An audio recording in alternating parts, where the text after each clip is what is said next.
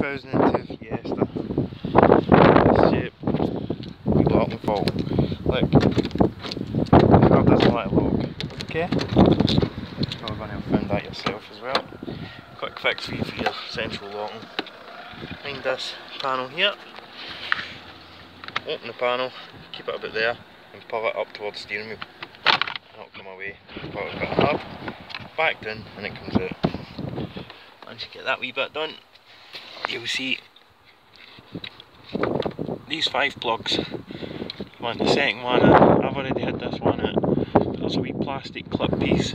My nail's on there. If you zoom in your video, you might see it. Basically, if you put a screwdriver in where my finger is and you prise it towards, bend it down, it'll pop that wee plastic bit out. Okay, once you get that bit out, put your finger above that and pull it down.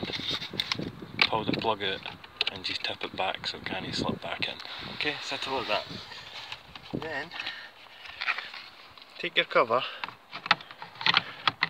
put your wee pocket there, put it back in and push down hard, it'll go back in. Oh, nice and working. Put the key in your door, the door will lock. Okay, and open again. Yeah. The doors you'll be able to lock manually now without any sort of problems, and the car will still start, run, drive, do everything it should do.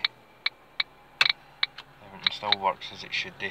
That plug just controls mainly the central locking system and that module.